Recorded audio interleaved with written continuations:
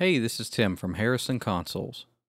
A lot of users have asked us about the metadata features of Mixbus, so I'm going to dive into them right now in this minute tip. To open the metadata window, go to Session, Metadata, Edit Metadata. The first tab that you see is Global. If you change this data in any session, it will automatically be added to future sessions. Some of this data is used in other places automatically. For example, once you enter your email address, it will be autofilled in the SoundCloud export dialog.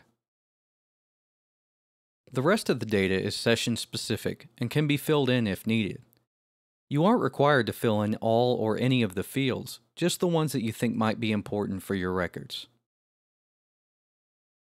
Future U.S. legislation may require metadata for everyone who played in a recording to be included with the session.